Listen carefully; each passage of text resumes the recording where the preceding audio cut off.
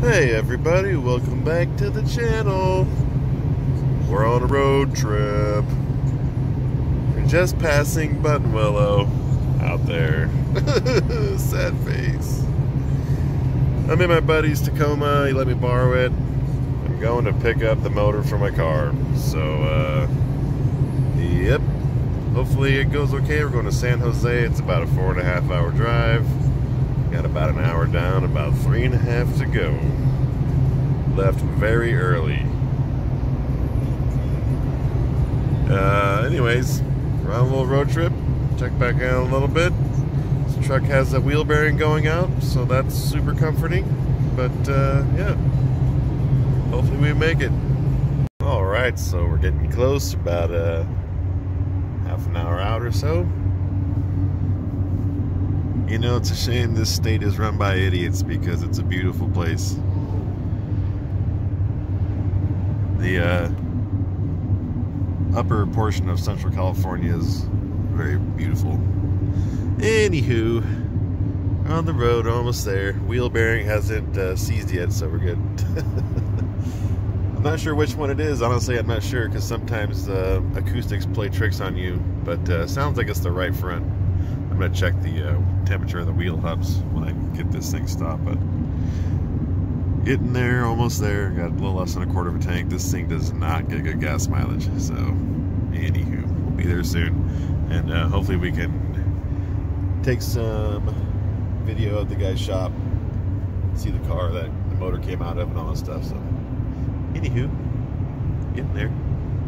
So at the shop, they got some pretty cool cars here. This is the car the motor came out of. It's pretty sweet. Been sitting here for a while.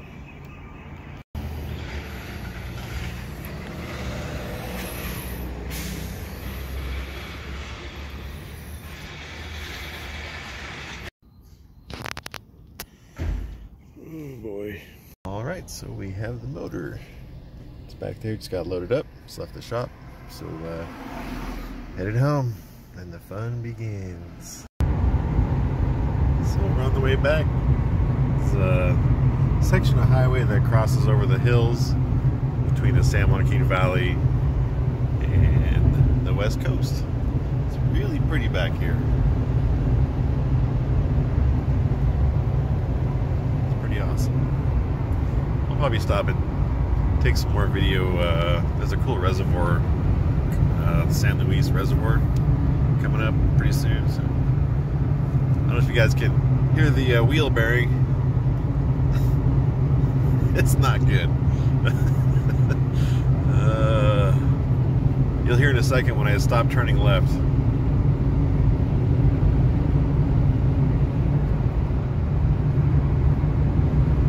Yep, it's pretty noisy. Anyways, it's real pretty out here. Just thought I'd show a couple little video clips of some of the scenery on my drive. Motors in the back of the truck.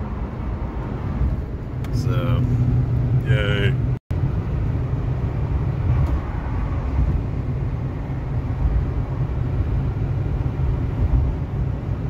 Wouldn't mind bringing my car out here one day, maybe go to some track days and some of the northern tracks. There's Buttonwillow. Everyone's out there having a good old time. And I got a motor in the back of a truck. Alright, so we got the motor home. One piece, truck survived, and motor worked out pretty good back here with the tires. Worked out nice. So we're gonna get this thing unstrapped, get the engine lift over here, and pick this thing up and throw it on the engine stand. Start tearing all this stuff off of it. Okay, so I found something interesting. I'm not sure what this is, but it's like moisture. It's like water and oil or something, and there's moisture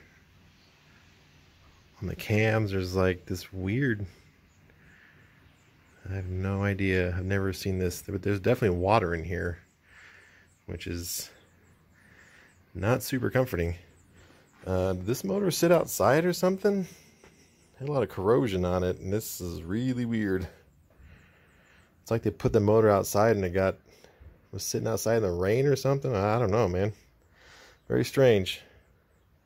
Other than that, looks okay, but I don't know. There's water dripping down everything. It's weird. I don't know. Do you know if it sat outside, or just curious? Okay, so I just got the front cover off, valve covers off. Disclaimer, this is exactly how it looked when I took it apart. The only thing is I cleaned up all the, well, I haven't fully cleaned it up, but I kind of wiped off all the mate surfaces because it had some buildup on the outside.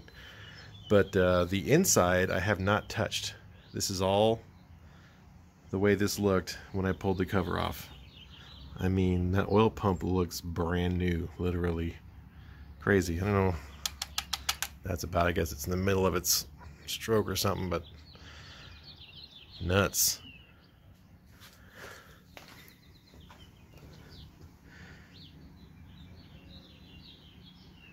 So this guy, the guy that I got the motor from, used Royal Purple, and people talk crap about Royal Purple, but geez, I don't know. If anything, it's incredibly clean oil. I mean, there's no discoloration on the metal. It's crazy. So anyways, he ran water with water wetter. That's why there's some discoloration in the water passage. Usually it's a vibrant machine look, kind of like this. But yeah, interesting. So I guess I'm gonna pull the plugs. He doesn't know if this is the newer style plug or the older. So I guess we're gonna find out real quick here. I need to be able to turn the motor over easily so I can get it to the right spot for timing it. So I guess I gotta pull the plugs. Wish me luck. Look how clean these valves are. It's insane.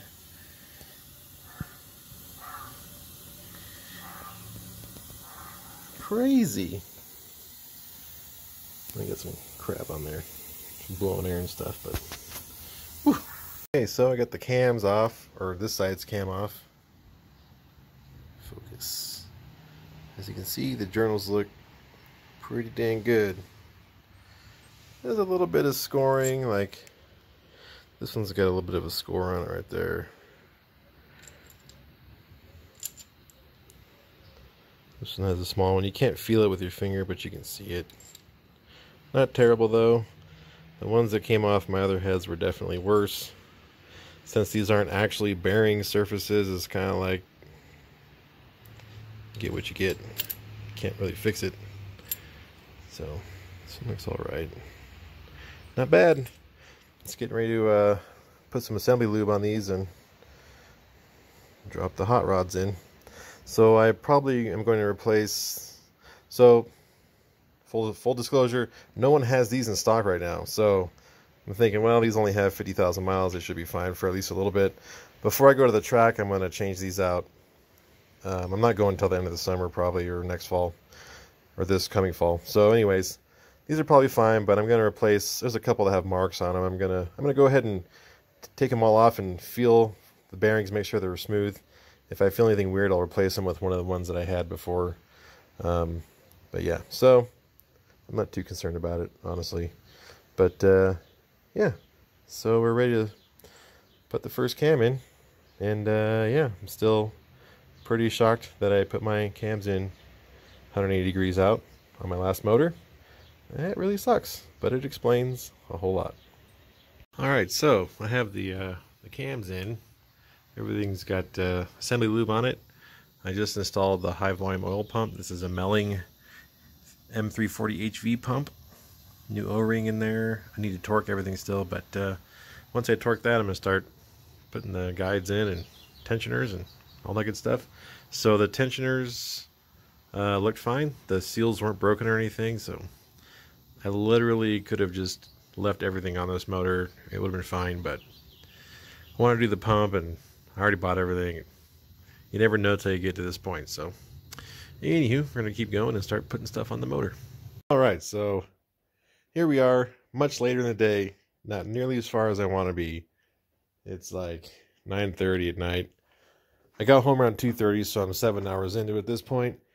But the engine's clean, the cams are in, had to redo a couple things. I had a follower slip out that I didn't notice when I was putting the one cam in. And anyways, so everything's torqued, everything's ready to go. I got the seal surface all cleaned up, and you have to put silicone over the head seams where the front cover mates up with the block and the heads. So you put a little silicone on there and the bottom corners here where it meets the pan. Put silicone there just like you would put silicone on these two spots when you put your valve covers on. And I'm ready to put the front cover on it. I got the front cover. This is actually my old one because it was cleaner than the other one, and I didn't feel like cleaning the other one. So I got the new seal, new crank seal on there, new seals around it, and getting ready to bolt that on right now. Then I'll flip it over, put the pan on it, and then the water pump, the pulleys, temporarily put the valve covers on it, and then start port matching my heads. So I've already kind of marked them out a little bit where I need to open them up. It's actually a pretty substantial amount. So, and the reason I had to do that was when I had my other heads I ported, they were quite a bit larger, and I noticed it on the Ford Racing intake manifold. It's made to fit a stock head port, so the opening is actually quite a bit smaller than this, but it had like a little ramp right here, like if I were to have my finger be the shape of the ramp. So it actually had a little ramp to take up some of the room to make it a smaller port. So now it's a straight flow, and the sides too, kind of the same thing. So I opened everything up, ported down the fairings for the injectors, stuff like that. So since I opened this up to match my heads that I ported before, now I have to open up these heads to match this intake. Otherwise, I basically might as well not even use this intake, because if you run an intake manifold with larger ports than the head ports, what happens is the air coming down through the intake manifold gets to the head, and the head opening is smaller, and so it causes a bunch of turbulence and power loss, and pretty much doesn't do anything for you. So I basically have to open up the heads, which sucks. I really don't feel like it, but I'm committed at this point, so I got to do it. So anyways, gotta get that going. I need to clean this out still. It's got a bunch of metal shrapnel. You can see a couple chunks in this port right here. This is the one that popped a hole in a piston, so you can kind of see where I ground out some of the port, clean it up a little bit. There is not very nice casting in this thing, so anywho, I have to clean this out tomorrow outside with a hose, and I gotta take the throttle body off of it. And it's gonna be a mess. It always is. I'm sure there's all kinds of crap in there from the piston taking a dump. So anywho, motor's all cleaned up. It's looking pretty good. Just got to get the front cover on it, get the pan on it, and do all the pulleys and stuff, and then get to port matching these heads. And then once I get that done, I think I can put the manifold on it and be ready to pull it off the stand and start bolting the flywheel and clutch to it and all that stuff. So I'm way behind. I was hoping to have the transmission on tonight, but that is not going to happen. So we'll see how far we get tomorrow, and I don't know if I'll do 2 videos or just one big one, so not like it really matters. But anyways, that's it for now. So ready for the pan and the new gasket. So your new milling oil pump, chain, all the goodies in there. It's kind of hard to see in here, but this overall looks pretty clean.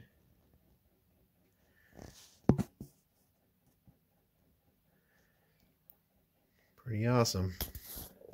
Can't see a whole lot, but what I can see looks good.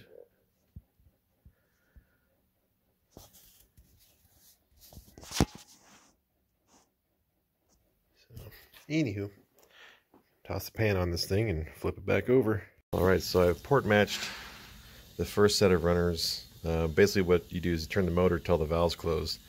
And 3 of these and 3 of those were closed at the same time, so I did all of those at once. Covered up everything with tape. I uncovered these now, but all the holes into the motor are covered up. Plugs are in it. So there's a little comparison between the stock port and the open up port to match the intake manifold. So it's nothing fancy. It looks rough. It's because intake ports shouldn't be polished.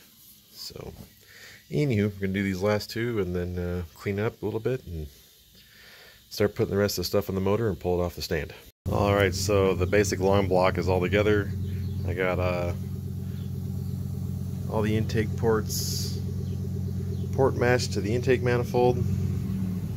And yeah, I'm going to start, I'm going to put the headers on right now. Hopefully I can still put the transmission on with the headers on it. So, anywho, let's get the rest of the crap bolted on this thing and we can start working on the drivetrain portion of it. Okay, so this is where we're at. I skipped a lot.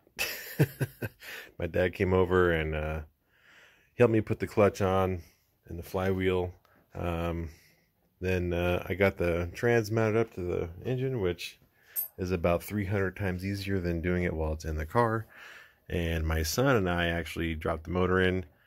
Wasn't too bad. Took 15-20 minutes to get it all situated and in here, but it's in. Got the drive shaft hooked up. All the mounts are tight. Power steering's on. AC pump's on. So now I need to go and start running all the wire harnesses to the correct spots. Get the coolant stuff hooked up. Then it'll be once the wires and stuff are in, I can put the X pipe back on. Finish the shifter install inside the car, intake manifold, intake, and all the radiator stuff. I'm going to prime the oil system with a pressurized pot from Home Depot. I found a video online from Modular Head Shop. It shows you how to essentially prime the motor with oil before you start it. So I'll do that before I start it, but it's getting late, and I probably won't start the car tonight, which is unfortunate because it's hanging out the garage halfway, so I'm going to have to push it in, but I'll probably be able to, I'm probably going to finish it all tonight, and then we'll finish off the rest in the morning as far as like loading the tune and priming the oil and all that stuff. So hopefully that goes well, but yeah, I'm going to keep cracking away at this thing, making progress, and now it's just all the little stuff. So yep, that's where we're at.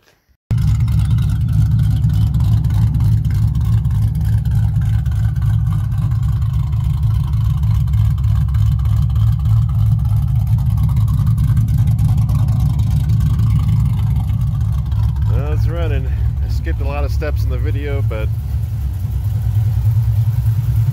running pretty good. I'm amazed at how smooth it is in the car with the polyurethane motor mounts. Super smooth. Got a little bit of an exhaust leak on the driver's side, but not bad. No leaks. I had to undo my oil cooler because the motor is in a little bit different position and there's not enough room to get the oil filter between the sway bar and the filter mount. So anywho, then get the hood on it and do a little more driving and see how it goes from here. But so far it's good.